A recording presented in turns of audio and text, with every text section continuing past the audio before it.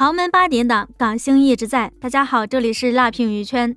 2008年11月27日，一场低调的婚宴在新加坡举办。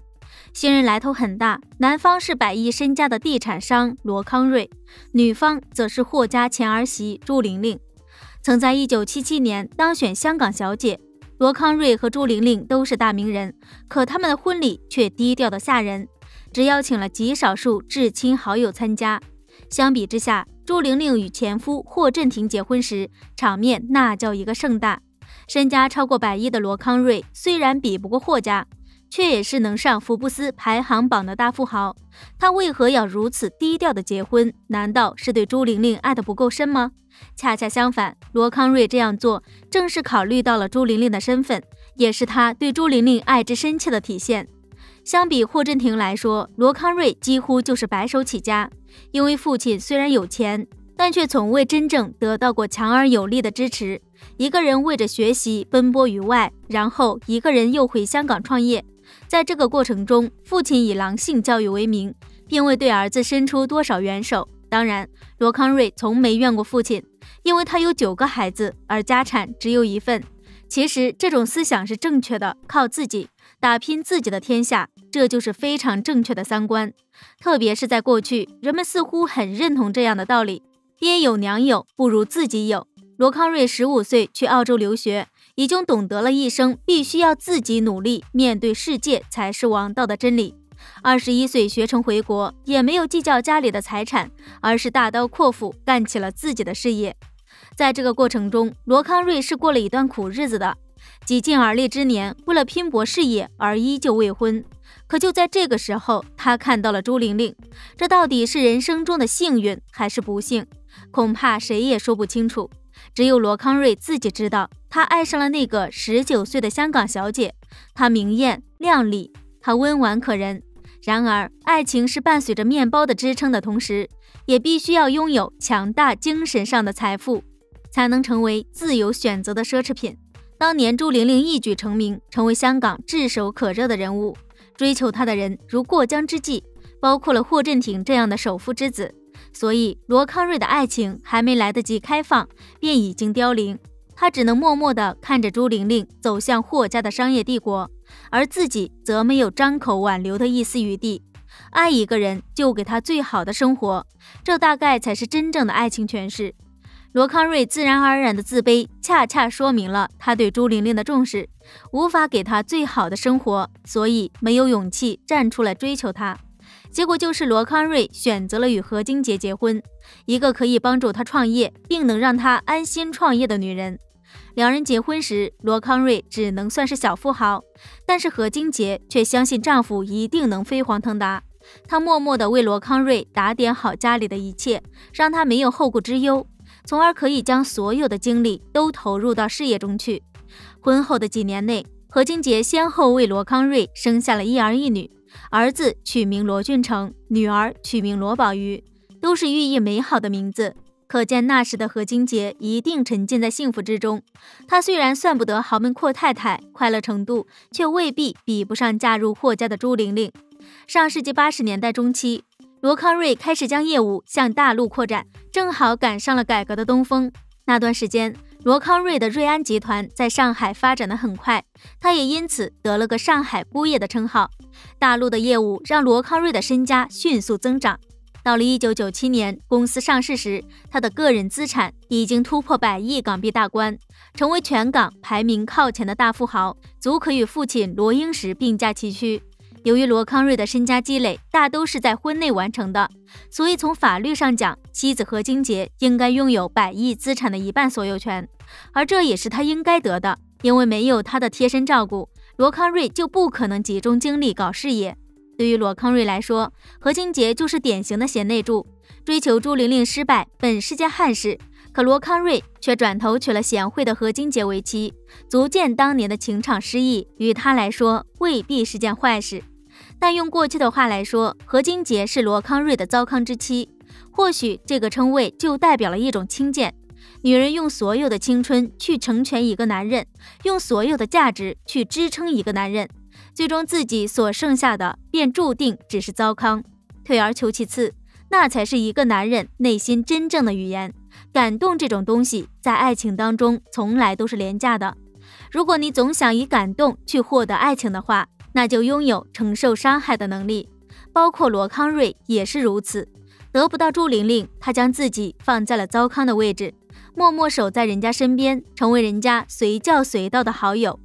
而何金杰亦是如此，守着罗康瑞，为他生儿育女，为他打理家务，帮助其发展事业。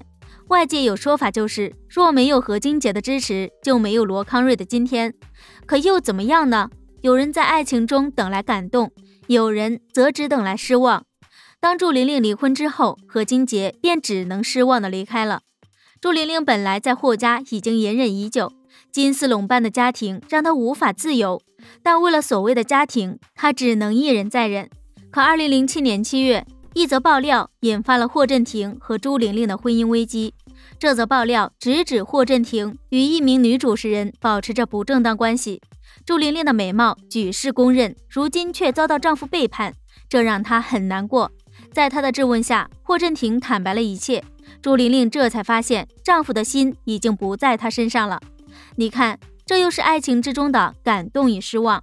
朱玲玲自认为在霍家已经兢兢业业，已经八面玲珑，已经忍了再忍，可并没有感动丈夫，她得到的只是一件绿裙子。在这样的情况下，朱玲玲选择了退出，直接带着小儿子走出霍家大门。在这个过程中，她虽然进行过反复，想着孩子未来的声名而委曲求全，但奈何隔阂一旦产生，想要弥补就难上加难。更何况没有真爱的夫妻之间，想要通过外界的督促来装一辈子恩爱，那就太难了。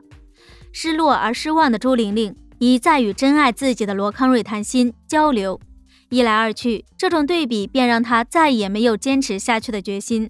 2005年，朱玲玲摘下首富太太的头冠，然后头也不回地走出了霍家。罗康瑞似乎终于等到了机会，竟然也与一心要等感动丈夫的何金杰离婚了。这样的爱情，这样的婚姻，很难说对与错。罗康瑞要跟何金杰离婚时，何金杰几乎一声不吭。她知道自己留不住丈夫的心，更阻止不了她要做的事。但奇怪的是，何金杰离婚时居然1分钱也不要，并且在离婚后仍然租住在罗家豪宅对面，希望能像以前那样照顾罗康瑞的饮食起居。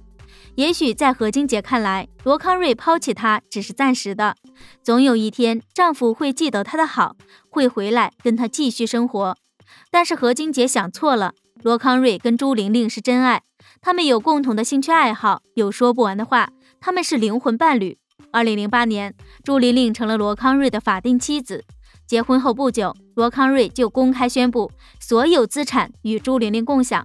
也就是说，朱玲玲如果与罗康瑞离婚，就能立刻分掉他的1半遗产。富豪娶妻之前一般都会做财产公证，甚至在婚后都提防着妻子觊觎他的财产。比如刘强东娶张泽天时，就提前透支了10年薪水。可罗康瑞倒好，他居然主动把100亿资产分给朱玲玲1半。这要不是真爱，恐怕很难用其他原因来解释了。不过朱玲玲应该也不会真的想要这笔钱，更不可能把这些钱留给自己的3个儿子去继承，因为霍家不差钱，更不会要这种钱。所以不管罗康瑞有没有让朱玲玲共享财产，罗家的钱最终还是会落到罗宝瑜和罗俊成姐弟的头上。这或许也是何金杰离婚时明明可以分走几十亿，却选择1分不要的根本原因吧。有人说追求真爱无罪，但即便在外人看来是这样，对于受害方何金杰以及他的子女来说，感受肯定就不一样了。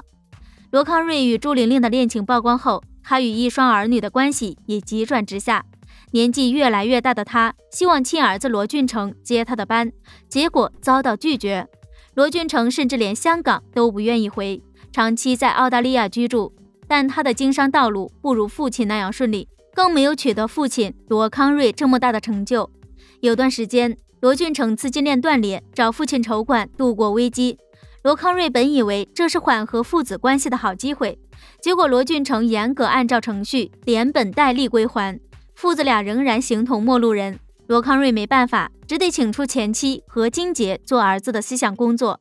但不管母亲如何劝说，罗俊成也不愿意去接父亲的班。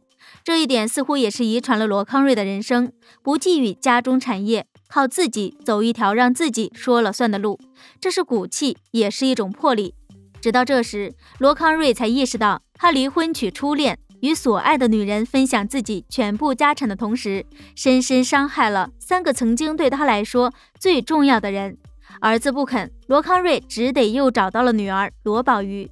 罗宝瑜本来也不愿意接班，不过在母亲何金洁的劝说下，他最终还是放下芥蒂，回到家族企业工作，如今已成为家族集团的执行董事。